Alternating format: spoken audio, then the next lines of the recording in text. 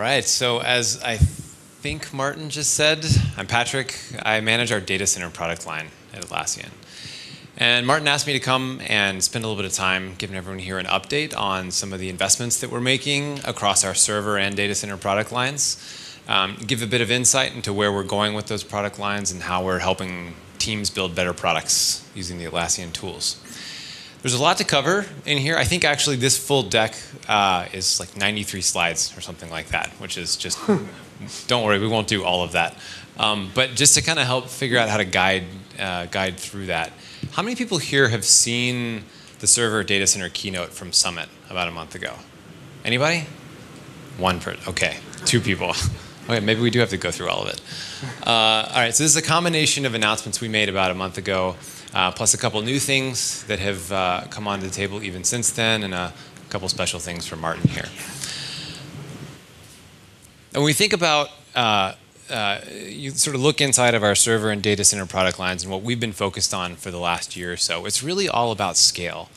And when we talk about scale, we talk about that really in two different dimensions. One is scaling teams, right? As organizations sort of continue to adopt agile delivery practices for software development and IT service management and all kinds of other things inside of the organizations, helping more teams that are working in an agile fashion work together is a big focus of ours, right? And then as more teams inside of larger organizations start to adopt agile practices, they put more load on the tools that they're using to implement those agile practices. And so that creates performance and stability and scalability challenges for the tools themselves, as well as for our admins. So we also spend a bunch of time thinking about how it is we can make sure that those tools are always scaling to meet the needs of our customers, and helping the admins scale their times as well to manage those tools. So we're going to use these 2 lenses to talk through some of the investments that we're making across server and data center. So we'll start with teams, and we'll focus first on scaled agile.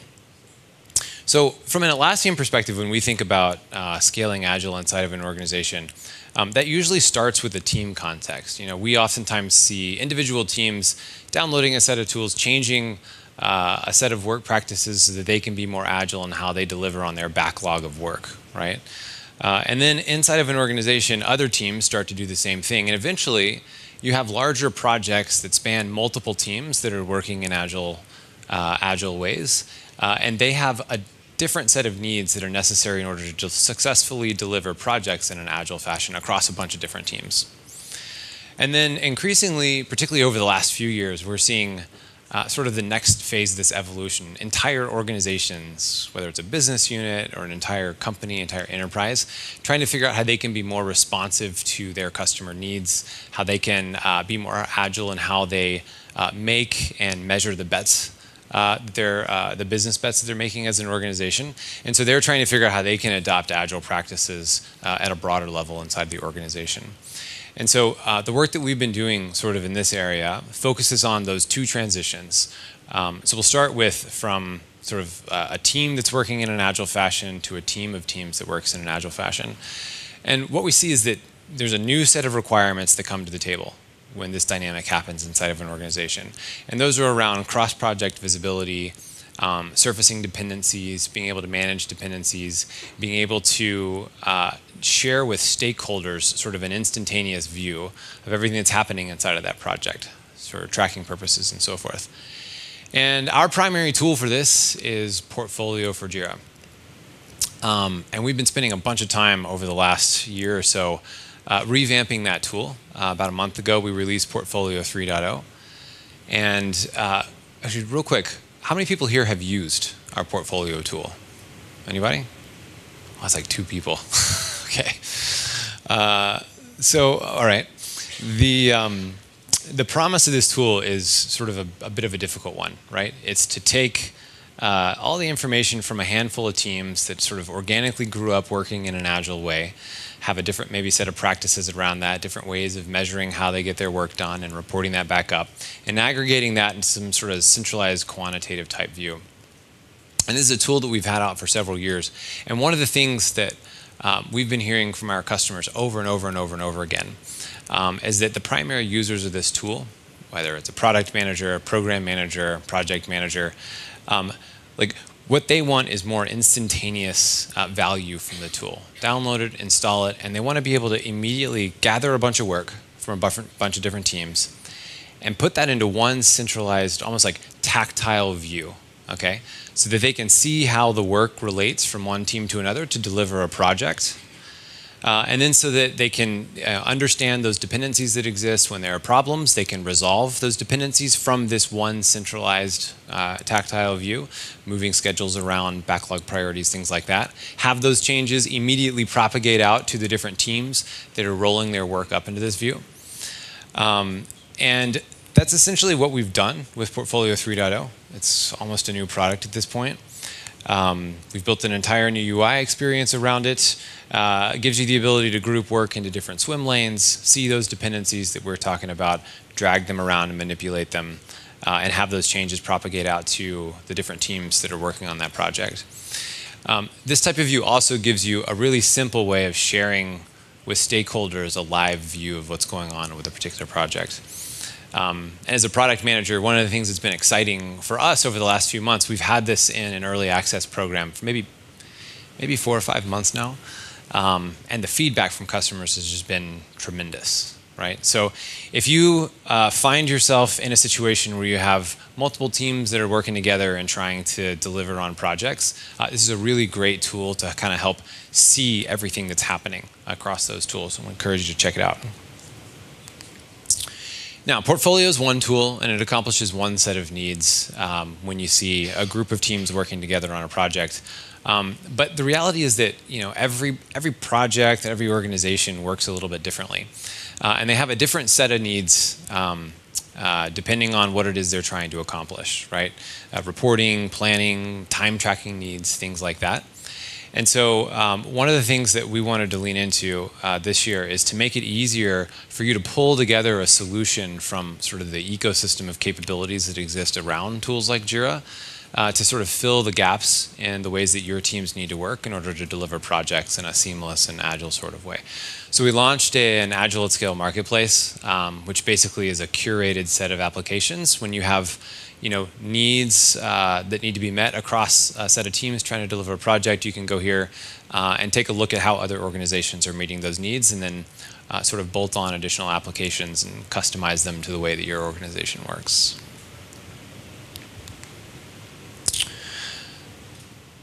So as we scale up further and we start talking about larger organizations adopting agile practices across like huge numbers of people, there's like yet another layer of challenge that gets introduced here, right? When you have multiple projects, rolling up into multiple portfolios of work, there's a different sort of reporting and alignment challenge that comes into play. You have to be able to aggregate this information up in a way that actually makes it useful for executive business leaders to tell what's going on, to give them actionable information so they can figure out, well, here's the direction we want to go as an organization. So we're going to make kind of a resource bet in that direction, and then have that information be communicated back down to individual contributors across the organization so that everyone knows how it is that their work connects to that overall mission of the organization. And then give, basically tight alignment sort of, thanks, Jimena. I can stop yelling at everybody now. Tight alignment from a vertical perspective as well as from a horizontal perspective across many teams inside the organization. And Atlassian's made a big bet in this direction. Recently, we acquired a company called AgileCraft that focuses on implementing some of the more common Agile frameworks across large organizations that are looking at enterprise-scale Agile transformations. And so they provide a set of tools that help with that kind of alignment and visibility, as well as practices to help organizations make the cultural and way of work shifts that are necessary for those types of transformations to be successful. That company you'll hear us refer to as Jira Align. Right? So this is, as I understand it internally, one of the easiest rebrands we've ever done as a company. It's sort of the term Jira Align just sort of like sprung to the lips of one of our marketing people, and everyone was like, that's perfect because it really kind of captures this sense of driving alignment, from the top to the bottom within an organization, and then sort of horizontally across lots of different teams that are doing that work. So if you're the type of organization that is asking questions like, how do we make sure that a large swath of teams understands how it is that their work is connected to the overall sort of mission of the organization, and how is it that we get some measurements across those different teams and roll those up into actionable information for executive business leaders to be able to make intelligent choices about kind of where the company's going, and to be able to get more rapid feedback on whether you're being successful with those missions. This is a great tool to check out. There's a tiny little website down here, goagilcraft.com/align demo. They have a really interesting live demo that they run. I think it's once a week. That's worth checking out. Now, when we acquired AgileCraft, they had all kinds of really cool customer stories. I pulled most of them out just for time, but I thought some of the numbers in this one were interesting to share. This is an example with AT&T. It's a really big legacy telecommunications company in the United States. And they worked with AgileCraft on this Agile transformation journey. And at the time this story was written, they were about 6 months into that process, and they had transitioned 15,000 people into an Agile way of working across 45 release trains, 15 portfolios. That was sort of phase one of this broader project. And I think that's just super cool to sort of see that type of transition at a larger, like well-established company as they try to figure out how to work in more modern ways to satisfy their customers' needs. Okay, so Agile IT or Enterprise ITSM is another area that Atlassian's been spending a lot of time recently.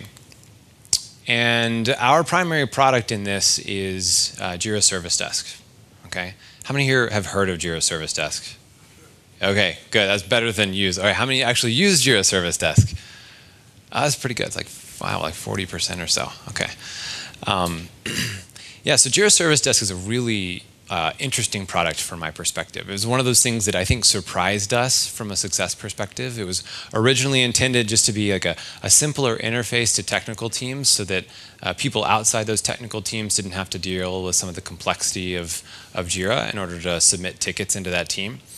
And we were, clearly targeting like the IT market in particular. So IT service management, giving IT teams the ability to have a service desk either internally within their organization or externally to customers that would give them the ability to have sort of a better ticketing type of Agile delivery experience. And one of the things that surprised us with this is that we made it, Jira Service Desk makes it so easy to create service desks, these ticketing front ends, that like all kinds of sub-organizations within a company started creating their own service desks, right? So we see this inside of Atlassian. There's this proliferation of service desk interfaces across like our analytics teams and our legal teams and our HR teams and like you name it. Now you have to figure out what service desk you're going to. And so like I think that sort of speaks to the power of how organizations as a whole, even beyond just core software teams, are trying to figure out how to work in more agile ways to be more efficient and more responsive to the needs of their particular customers, internal or external. And so all that starts with that front interface, that portal experience that your customers have if you're sort of an agent sitting behind a service desk instance. And so we've spent some time recently trying to improve that portal experience, making it more brandable for you, so that it's recognizable to your customers when they show up. Another thing we've done is we have, slide notes here say, strategically placed a search bar for your customers, which really just means we put it right smack dab in the middle of the landing zone when your customers hit this page. And the idea here is that self-service is a much better solution for everyone involved if you can make it happen, right? You don't want to have your customers creating tickets if you can avoid it. And so encouraging them to search has been a focus of ours. We've also made some changes under the covers to make it so that knowledge bases sort of that the search function taps into are more front and center, and they do a better job of surfacing for end users like the information that they would potentially want to be interacting with. And so the whole goal here is just to reduce the probability that a customer needs to raise a ticket in order to solve a particular problem. And of course, once they do, we've done a bunch of work behind the scenes to increase the productivity of the agents behind the portals who have to deal with those tickets when they do get submitted. So there's a whole bunch of like little things, ways that we've been able to sort of improve their ability to get work done faster. Now, ITSM specifically is about more than just dealing with help desk tickets and so forth. It's also about managing incidents.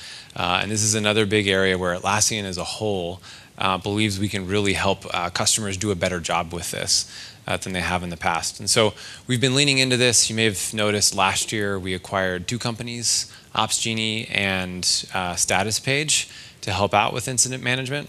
OpsGenie is a tool that helps you manage sort of the workflows of dealing with incidents inside the organization. And StatusPage gives you a portal where you can always tell your customers what's going on and avoid some of the point-to-point communications that happen whenever you have service outages and things like that. So from an Atlassian server and data center perspective, one of the things that we've focused on for the last 6 months or so is creating tight, seamless integrations with these 2 tools here. Right? And the idea here is that we want to make it really, really easy as your IT teams like resolve incidents for the information to be kind of seamlessly shared back and forth across Jira Service Desk, Jira, StatusPage, OpsGenie to sort of like make that experience much more streamlined. One other thing to point out about these tools is they are SaaS-based products. Right? And so one of the advantages to having a SaaS-based architecture for incident management is that when those incidents affect your core tools themselves, maybe even your service desk or the network that sits between your customers and your service desk, you still have a way of communicating with your customers, kind of what's going on. And a little bit more generally, integration's been a big theme for us in the IT service management space, right? Kind of like what we talked about with Agile software delivery bit a few slides ago. Like organizations have different needs for how it is that they deal with their IT service management and how those teams operate. And so there's a whole bunch of different tools that you can use, that you can add on and sort of flexibly extend our tools to make sure that they can meet those needs. And so we've been focused on making sure that we have really tight integrations with those so you have a more elegant experience. And that's, of course, extends beyond just tools like OpsGenie and StatusPage that are Atlassian tools. It also includes third-party marketplace tools as well. And this is an area where you'll see us continue to make more investments to make more and more kind of streamlined experiences here. All right, and of course, none of this scaled Agile and Agile IT stuff would be possible for us as a company, Atlassian, if we didn't continue to focus on moving the ball forward for our core software developer kind of cohort.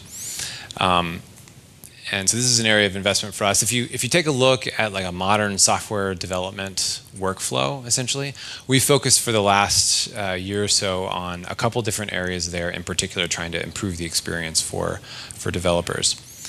So the first area is in committing and pushing changes to the code base. And here it's largely about visibility. And so the first thing that we've done is try to make it easier for you to see, to like basically as a developer, visualize the different commits that are happening to your main code branch, where they're coming from, why, how they're related to one another.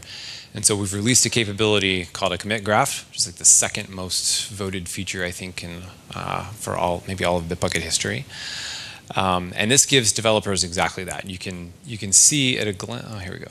One more slide. You can see at a glance a graph of different commitments that have happened, and really easily kind of see how those are related to individual commits from individuals across your organization. And of course, the reason for this is to avoid things like merge conflicts.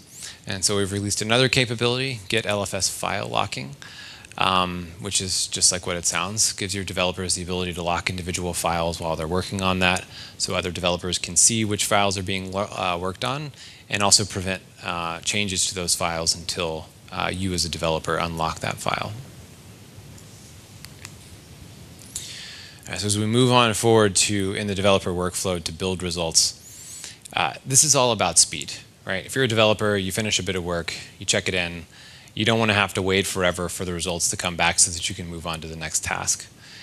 And to help with this, we've recently introduced a new capability called Smart Mirror Farms for Bitbucket Data Center. Now, this builds on top of a hopefully this slide doesn't overbuild on me, we'll see. Builds on top of the Smart Mirrors capability that we introduced last year. Right? And so the story here is really about your distributed teams. If you have sort of a home base of development in one particular place, and you have maybe a cluster of Bitbucket machines, but then you have development centers that live in other regions of the world, Smart Mirrors gave you the ability to stand up a mirror of the home repo that your developers could interact with locally. So they have a much faster, snappier experience. And then it was checking code out, checking code in. And then it was responsibility of that mirror to stay in sync with the home base. What we saw, though, was with individual mirrors located in these remote locations, large teams or teams that have a heavy dependence on CI/CD would put so much load on top of a single machine that it would cause performance problems, and they're sort of back to square one in terms of the performance challenges that caused them to create these smart mirrors in the first place. So the Smart Mirror Farms concept that we're introducing now gives you the ability to stand up a cluster of smart mirrors so that you can handle as much load as you need to in these remote locations. All right, so that's a bit about how we're helping teams scale, how we're seeing organizations have more and more teams of different types start to try to work in a more agile fashion using some of the Atlassian tools and helping them do that and manage some of the new needs that are introduced as those teams try to work together. And of course, all that affects the infrastructure, like I said earlier, creates some scale and manageability challenges. And so we spend a ton of time trying to make sure that the tools are able to keep up. And for us, this is a story largely about admins. Right? As we talk to admins and we hear some of their pain and we try to meet that with new capabilities in the products, we see the world of the admin sort of evolving increasingly rapidly into a world that's more automated, more integrated, and more data-driven. So we'll kind of talk through these different lenses here. From an automation perspective, you sort of look around you. This is generally true across the world. You look around you and like routine daily tasks are just kind of disappearing. Yeah, everything's connected to the internet. Your thermostat regulates itself. You never have to touch it anymore. Your car can drive itself in some cases. And we see similar things with IT tools, particularly in the realm of deployment automation, right?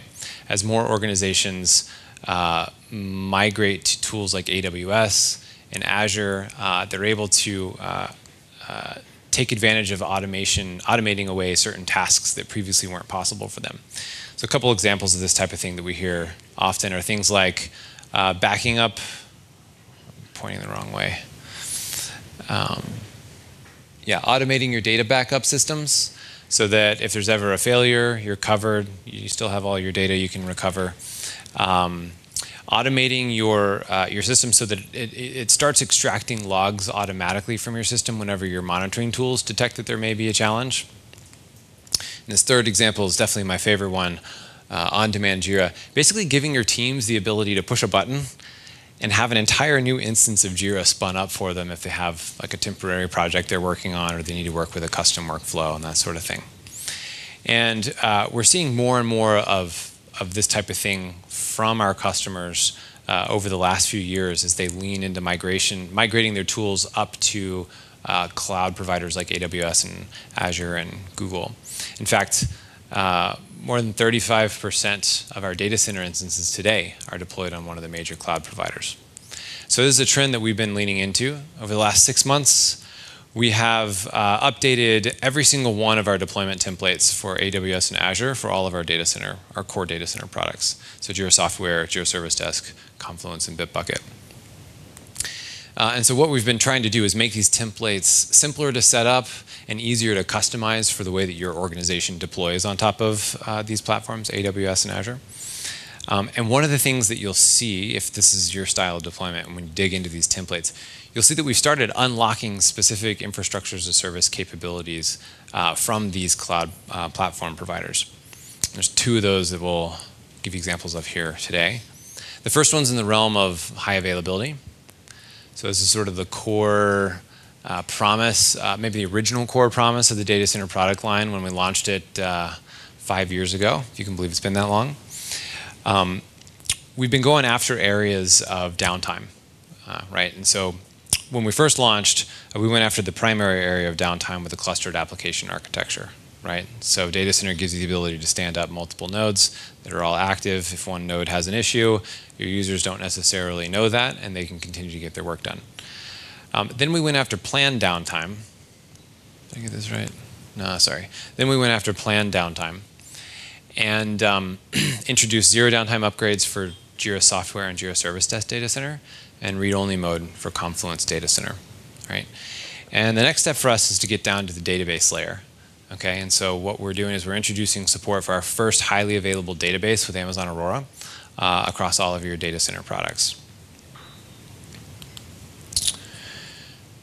Now this, well, I should mention also that Aurora is going to be, you'll see that when you look at these templates, you'll see that it's implemented as like a really simple single line configuration option in those templates. So it's really easy to get up and running with an HA database now using those templates. Now the other infrastructure capability I wanted to talk about is around performance for your distributed teams. Okay, and you know the story here, all right?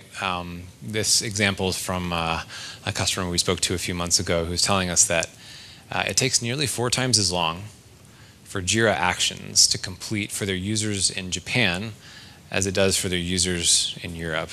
And we were joking on the phone, this is kind of like forcing their users in Japan to log in via like an old internet dial-up connection. And they were just getting complaints every single day from the users in Japan. And so this type of dynamic is something that we're working to improve performance for your distributed teams. And so to help with that, we're introducing the ability for you to use a content delivery network across your data center products to speed up the experience of those remote users. Now, for those of you who use AWS, you'll see that CloudFront's one of those infrastructure capabilities that we are making really easy to use in those templates. But the reality is that you can use any CDN that you want with your products. You can, if you're entirely behind the firewall, you can also use a reverse proxy to get a similar effect across your distributed offices. And you can use that CDN with any one of the core data center products. So Jira Software, Jira Service Desk, Bitbucket, and Confluence. So if you dive into that just a little bit more, how exactly does a CDN, a content delivery network, help remote users? This is I used to work at Akamai. This is like one of my favorite topics to go into. So CDN, what it does is it caches and delivers static page assets from a location that's closer to your end users, which really does 2 things for you. One is it makes that experience that your users have with the UI much snappier, right? Accelerates performance from their perspective. And then particularly during peak times, it offloads your primary application instances as well so that they perform better in general. So if you dig under the covers, and you were to look at what it takes to load a Jira issue, you'd see that about 80% on average of the client-server requests that get made are for static assets of the type that can be delivered by a CDN. And so when we turn on CDN inside of Atlassian, we're seeing that translate to, too many clicks, we're seeing that translate to about a 30% performance improvement for our remote teams. For Confluence, we're seeing about a 25% improvement. Now, of course, results are going to vary a lot based on things like network latency, client distribution, request load, and so forth. So as the CDN support gets rolled out across the different products, you'll also see us provide some guidance so that you can understand when CDN is most appropriate for you and sort of how to set that up within your network. Now, also on the topic of performance for your distributed teams, another thing that we're doing is enabling HTTP 2 support automatically whenever we detect that your network supports that. And with H2 support turned on, what we're seeing is an additional 20% performance improvement for remote teams. Okay, so there's, you look at smart mirrors, you look at CDN, you look at H2 support, and really leaning into this, this realization that your organization has just teams that work all over the planet, and they want to have a really snappy experience with the products that they use day to day to get their work done. All right, so an increasingly integrated world from an admin perspective. We talked back kind of in the first section of this deck about all this landscape of IT tools that are used for agile software delivery, modern software development, Agile IT. And that landscape of tools is growing year over year, okay? And they get stitched together in sort of customized way. It's like an integration fingerprint for every single organization. And I think one of the things from our perspective is to make sure that your Atlassian tools, so they've always been pretty good from an extensibility perspective. You can add there's lots of apps available. You can do custom extensions and so on and so forth in order to extend the power of those tools. But sometimes that causes problems, right? Our larger customers tend to have dozens, if not hundreds of applications, and they can sometimes cause performance and stability challenges and that sort of thing. And so last September, we introduced our Data Center Approved Apps program to help with this. So this is a program where app vendors have to go through a set of tests in order to prove that their applications are going to perform reasonably well at scale, to make sure that they have support contacts available for you. So if you've ever had that experience where you have an issue that you eventually narrow down to a particular application and then you contact that app developer and you just get like crickets, no results or whatever, like that shouldn't happen with data center apps. And we launched this back in September, and this number is actually low now. I think we have over 380 data center approved apps that we've been able to introduce over the last 8 months. It's been a lot of work, and we're really proud of that. That represents about 83% of the top apps that our customers use. And the cool thing from my perspective is that in the last few months, we've finally been able to start getting some data back from our customers who are taking advantage of data center approved apps. And we're seeing so far about an 18% reduction in the support cases that they log with us as a result of stability and performance improvements from these apps. And so from my perspective, that's a pretty good result for a program that's only 7 or 8 months old. We have an entire team dedicated to moving this forward. We're going to continue raising the bar, working with vendors to help them deliver higher quality, more scalable, more secure applications for you. Now, while we talk about integrations, having DC apps as a program will certainly help improve the quality of the integrations and extensions that you have on your core Atlassian products. But it's not going to be perfect. Like, you may have noticed that apps and scripts and power users and things like that, that they can sometimes cause performance issues and stability issues with your products. The stories we often hear are things like a rogue app is, like accidentally DOSing your Jira instance, or you have a CI/CD system that keeps triggering build storms that brings your Bitbucket instance down to a crawl. And so what we hear in these moments from customers is it'd be really nice if your core Atlassian products could protect themselves from this type of automated abuse. And so it's for that reason that we're introducing a rate limiting capability for REST APIs in Bitbucket Data Center. Right? And so just like it sounds, this gives you the ability as an admin to set the number of requests that an individual user can make in a specified period of time across this particular API. And this solution, like I said, it specifically targets the HTTP API of Bitbucket, but we know that this isn't the only place or product where you experience these types of challenges. So what you'll see from us is a continued investment in more like self-protection mechanisms that extend to other interfaces of the products, and then we'll spread those across to other products as well.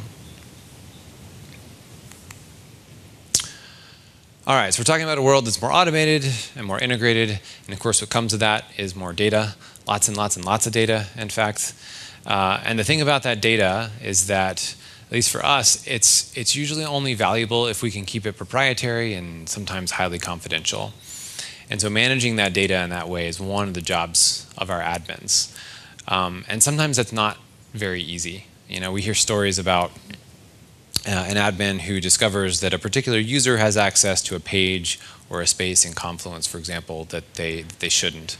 And so as an admin, you kind of have to dig in and figure out why, how they got access to that page. Then you have to fix it, and then maybe you worry a little bit in the back of your mind that it might happen again somewhere. And whenever we hear these stories, we would always tell ourselves, like, wouldn't it be great if you could just like log into a single page somewhere and see all of your different permissions from all of your different users across all of your different Atlassian self-managed products and all the instances you have of those products. It's like all 14 Jira instances that you have, right? And so that's the future that we envision for our crowd data center product. Okay, we're looking. Actually, real quick, does everyone here know what crowd is, or do you use crowd? Actually, better question. Okay, a handful of people.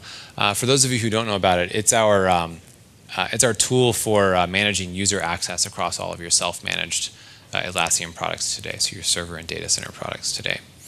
And we're working to basically expand crowd into more of a full control center for admins. And that'll begin with the permissions visibility type stuff that we just talked about.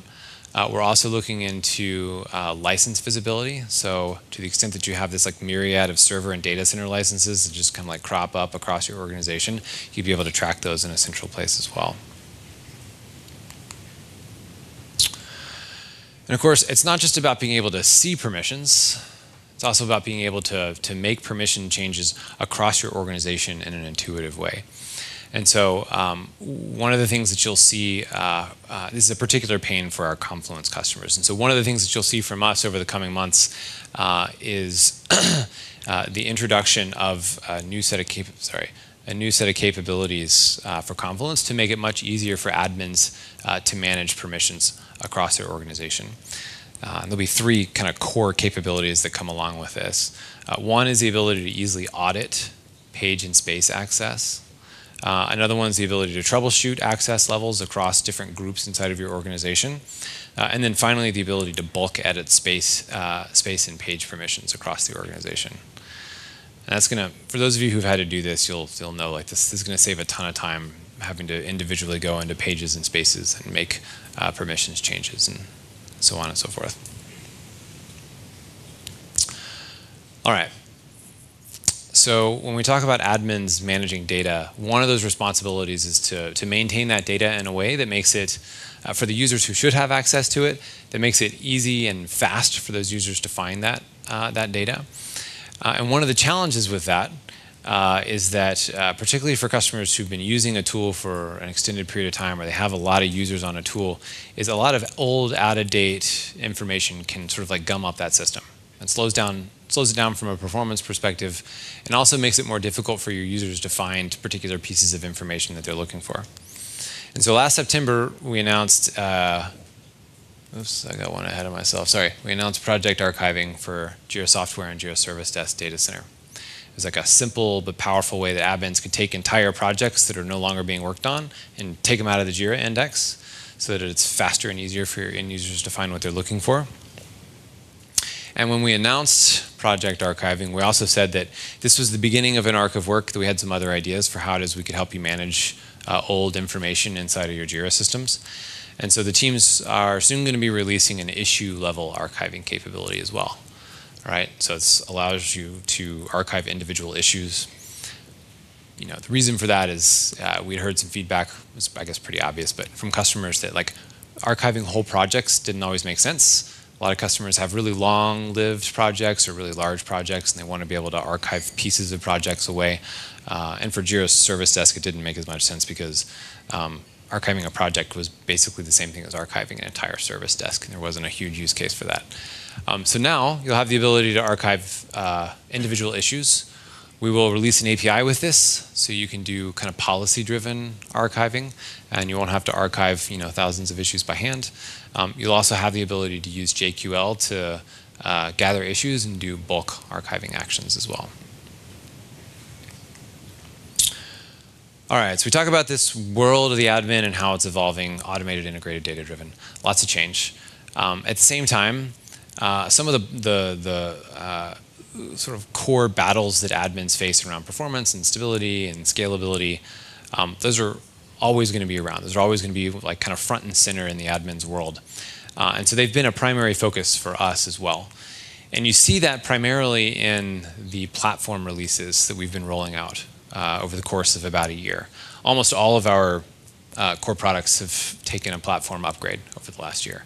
And these releases are an opportunity for us to step back, make major architectural changes when needed to kind of clean things up and make sure that our customers have a platform that they can depend on for years to come. So One of the big focuses of these has been on performance and stability improvements that we've made across all the different products. And I'm not going to walk through any of those individually because there's too many of them. But if you use one of the products, when you see one of these platform releases kind of come out, Jira 8.0, Bitbucket 6.0, like grab the release notes and take a quick look through the top of those release notes. And you're going to see that we've packed these releases with performance and stability improvements. They're going to make lives a lot better for your end users. And of course, we introduce all these capabilities because of you, because of how our customers are growing the use of these tools. It's really fascinating. I routinely now talk to customers who add more than 100,000 issues to their Jira instance every single month. And when I go back and I talk to architects inside of Atlassian, it's pretty clear that a few years ago that would have been a pretty scary prospect, right? But today it's the new norm, right? We test for instances way bigger than that, right? But it does beg this really interesting question about where it is our customers are going, okay? And our current expectation is that everyone here, y'all, and other customers are going to continue to find more creative ways to use the products. They're going to create more scale and performance challenges for us. And so we're working really hard to stay ahead. And I think my favorite example of that I like to tell people is we pulled together this crack team of architects from across all of our products. And we gave them this super aspirational mission to 10x the products, right? They call themselves the DC Next Generation team. They sort of piggyback off the DC universe. Everyone's got like a Batman or Wonder Woman type of avatar. But what they're doing is they're looking at all the dimensions of scale in our products: issues, pages, spaces, repos, workflows, custom fields, you name it. And they're working to figure out how we can add a zero to what we can support today in terms of numbers of those things. And that's like a super aspirational goal, but it's one that's ultimately driven by the use of our products from our customers. So I think we are maybe a little bit over the estimated time here, so I'll kind of wrap this up and spare you the flowery ending. But like I said, we've been focusing a lot, and we'll continue to focus on making sure that organizations can scale the way their teams want to work, and scale the tools underneath the way those teams want to work. It's been a really exciting journey for us. I hope that I'll be around later today, and so I hope that I get a chance to talk to some of you and hear some of your stories and how it is that you're using the tools and some of the challenges you're running into and so on. And that wraps it up for my presentation. Thank you.